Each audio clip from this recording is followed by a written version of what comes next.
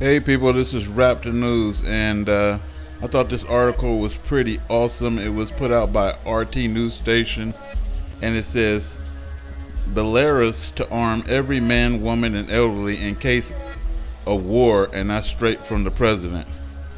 And it says every Belarusian citizen except children will be given a gun if the country is attacked by an enemy, said the president. He also lamented the volume of illegal arms coming into the country from Ukraine. He states, I wasn't joking when I said that if we will have enough firearms, assault rifles, pistols, machine guns, and ammo, and if God forbids there's a war, we'll hand it to every citizen. The president said, as cited by STV broadcaster, adding that this would amount to 7 million people holding weapons. That's crazy, huh?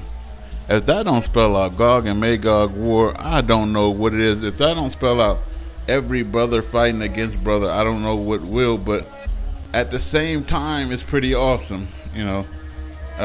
American president will not hand every citizen a gun because he will fear for his life, wouldn't he? America would fear for their life, wouldn't it, if they handed its citizens a gun? And that says a lot about America. They would not hand their citizens guns, because that would be a very dangerous thing. And I believe America done a lot of things backwards and upside down. Just like I said, if I was to start a colony or, a town somewhere, I would have fruit trees planted on every freaking corner. I have nuts, berries, everything just growing everywhere.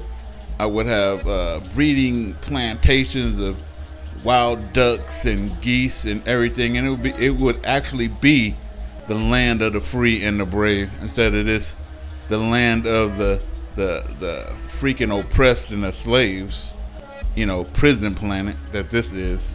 Let's wrap the news. Y'all tell me what y'all think.